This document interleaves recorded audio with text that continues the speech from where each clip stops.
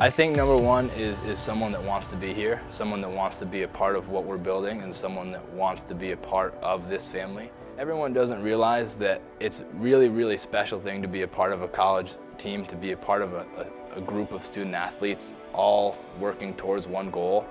And someone that wants to be a part of that is going to work their hardest every single day to achieve whatever our goals are. They're going to build good daily habits. They're going to communicate to whoever they need to communicate to, and they're going to be willing to put the work in and get the job done.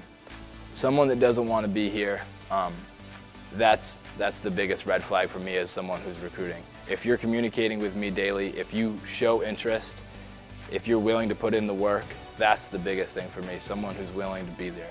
Within the next 12 months at AIC Women's Tennis, I think we're definitely still planning to do a lot of culture, a lot of team building, whether we're on the tennis court or we're off the tennis court, just spending time together, learning about each other.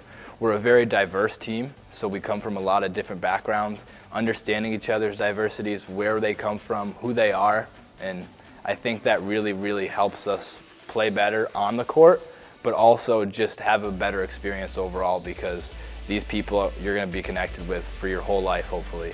And through the first season, we've really started to build some of those connections, and I think we can only strengthen them and then allow new people, new faces to come into our culture and just assimilate immediately.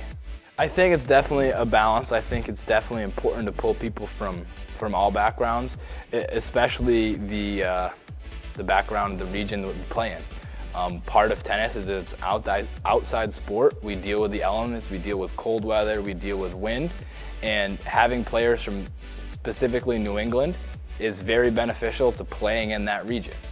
So our student athletes specifically are in a couple of different majors. We have probably about half our team in the health science major, and we have the other half in the business or international business department.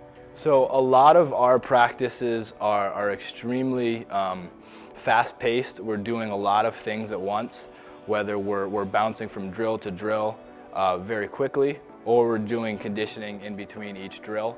We try to keep things very fast-paced, very high energy, pretty much just to keep our players on our toes at all times.